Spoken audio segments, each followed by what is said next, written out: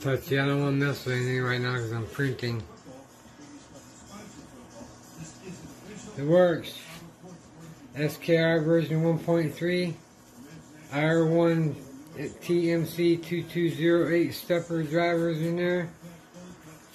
120 millimeter lit up fan right there in the box with the Decepticon logo cover.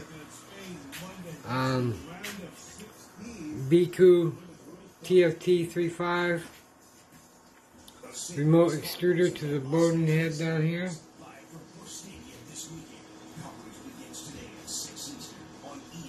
I've got those printed out, keep the rods from wobbling.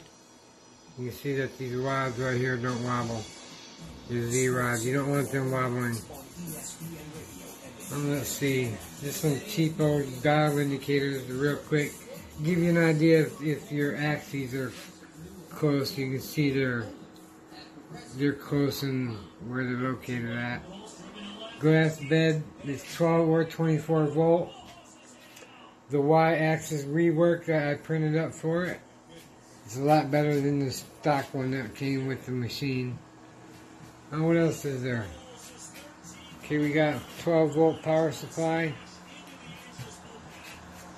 A power switch I took out of a computer case. It works, but if you want it, you can have that too.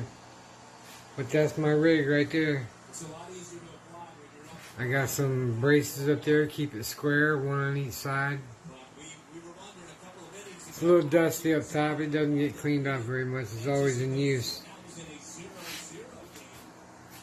But that's it right there.